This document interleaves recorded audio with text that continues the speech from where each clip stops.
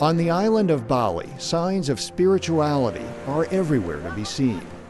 There are at least 20,000 public temples, and most have rituals that are distinct from those of any other. But in the ancient village of Kesiman, believers take part in a rite that people elsewhere might consider taboo. Tomorrow, Agus Suantara will rest his faith on the point of a knife. Once every Balinese year, the people of his village appeal to their gods during a rite called Pangrabongan. During Pangrabongan, devotees offer their bodies to the will of the gods, who are said to control the knife.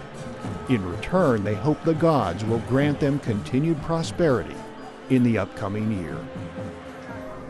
Although Indonesia is the world's most populous Muslim nation, in Bali, the dominant religion blends imported Hinduism with local belief in spirits.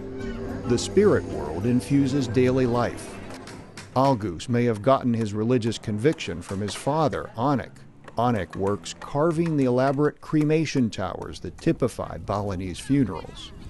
But he also serves as a priest in the upcoming ceremony. As the priest, it is Anik's responsibility to wear the mask of Rongda, the Widow Witch of Death. The Rongda mask will be purified to gain consciousness. The Balinese believe that ceremonial masks act like lightning rods for the gods. They hold enormous cosmic energy for good or evil when the god enters into them. It is the morning of the festival. Agus and other members of his extended family set off in a regal procession, but they are not alone.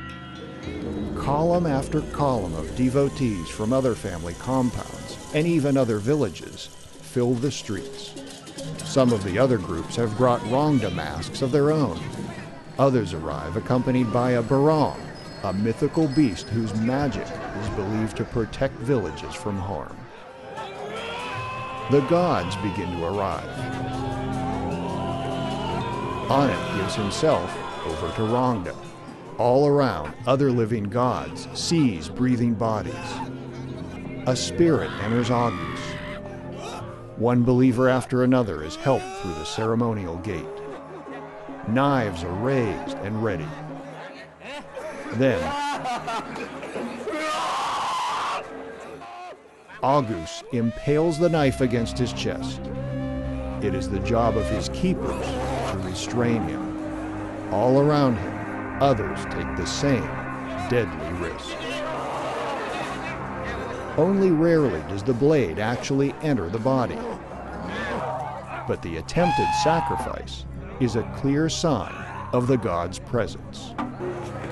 Finally, weary and dazed, they are helped back through the gate.